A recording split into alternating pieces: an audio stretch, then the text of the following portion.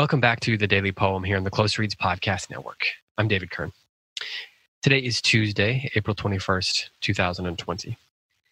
And today I want to share with you a few paragraphs from a book that I really love. It's called Why Poetry? It came out a couple of years ago, and it's by Matthew Zapruder. And at the very end of the book, he has an afterword. And the name of this afterword is called Poetry and Poets in a Time of Crisis.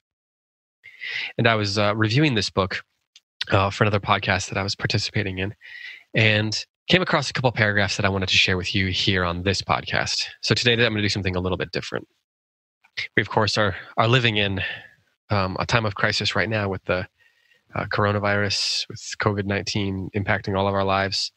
And so I thought that the comments that Mr. Zapruder includes in this section are worth sharing with you. So if you can get your hands on this book, I recommend you do so. You can get it on Amazon, bookshop.org, any booksellers.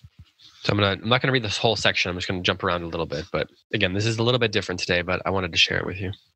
Zapruder writes, quote, "I'm a poet, which means that my areas of expertise and concern are language and the imagination. I feel certain it is essential to ask, what does this crisis mean for poets and poetry? What in these times must we do? Can poetry help save us?" As an aside here, he's writing this a couple of years ago, as I said, but I think this applies. He's writing more generally about crises, cultural crises, but this one applies here in this specific instance as well. He goes on, "I have always believed that poetry has its own special role, distinct from all other uses of language. I agree with W.S. Merwin when he writes, quote, poetry like speech itself is made out of paradox, contradictions, irresolvables. It cannot be conscripted even into the service of good intentions." End quote.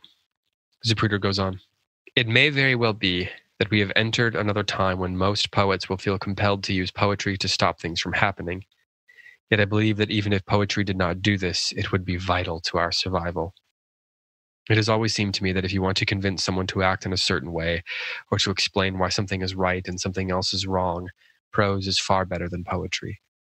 Poems, of course, at times convince, explain, advocate, argue, but in the end they are ultimately interested in something else. We could call that something else beauty, or the possibilities of language, or maybe just freedom. It is something that has to do with allowing the mind to be completely, almost anarchically interested in the freedom to explore the possibilities of the material of language itself. This is what makes poems an undependable vehicle for advocacy. The poem is easily distracted. It wanders away from the demonstration, the committee meeting, the courtroom, toward the lake, or that intriguing, mysterious light over there. What is that light? It looks like something. I'm not sure what. I'm sorry to leave this very important conversation, but I have to know. This wandering, though, is not a mere luxury or privilege. It has an essential purpose. In Wallace Stevens' essay, The Noble Rider and the Sounds of Words, he makes the argument that poetry is a place where we can preserve our imaginations and resist the pressure of the real. That is, the incessant drumming in of information, of news, of terrible events and realities. If we do not do so, he argues, we lose something essential to our humanity, our imagination. Stevens wrote his essay on the eve of the entry of the United States into World War II, when the news was pressing down on everyone. The drumming of information he was identifying has become immeasurably louder. Sometimes I feel like I can't hear anything else. Sometimes it seems to me that unless I turn off all the electronics in my immediate vicinity, I will be surrounded by a kind of existential buzzing, a deafening sound composed of everyone's thoughts, opinions, commentaries, clever jokes, contradictory certainties, intense worries, greatless fears. That all this loudness takes place in language seems to be of special concern to me as a poet, since my artistic work depends on freedom and lightness, but also serious attention to the same language. To be continually surrounded by language used exclusively for utilitarian purposes is a threat to the disinterested yet sacred attention a poet must have to words. Also, poetry has an intimate, necessary relation with silence. The work of a poet is impaired by too much noise and language, a scarcity of silence. This communication over time has become not only intolerable to me personally, but also a matter of immediate wider concern. The pressure of the real is everywhere.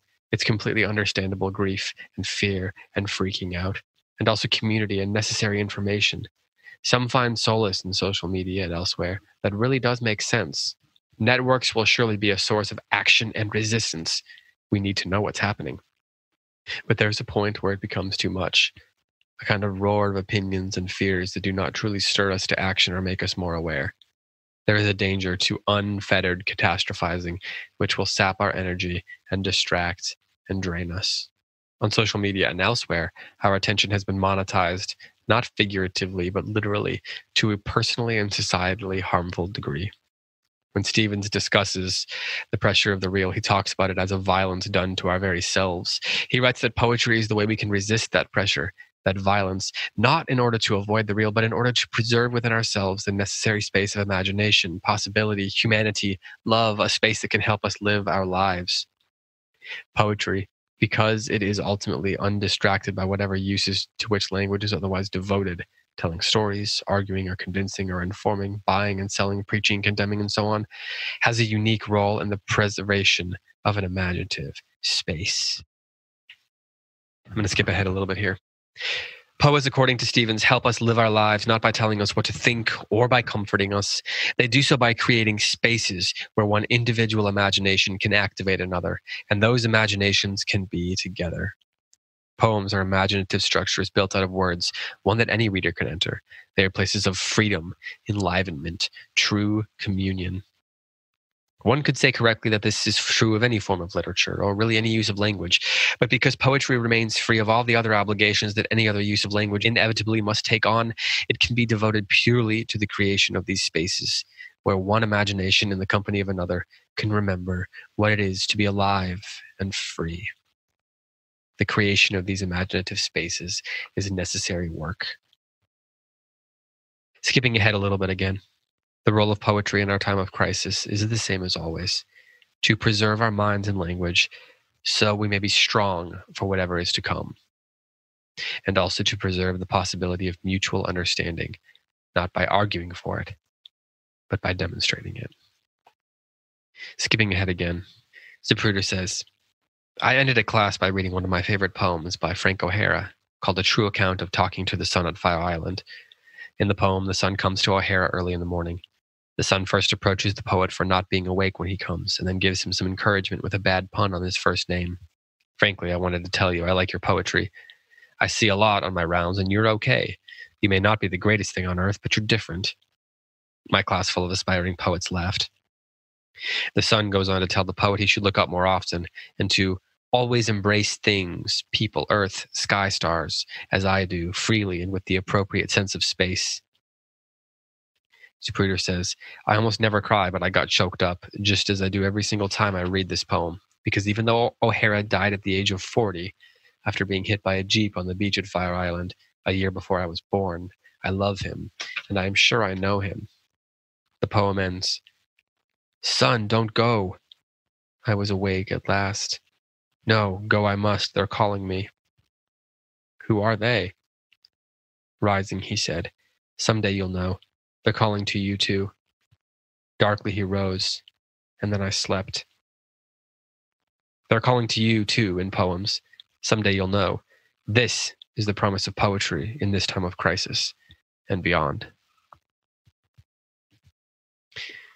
Again, I recommend you get this book, Why Poetry by Matthew Zapruder. It's from HarperCollins. Came out a couple of years ago, and you can get it wherever books are sold.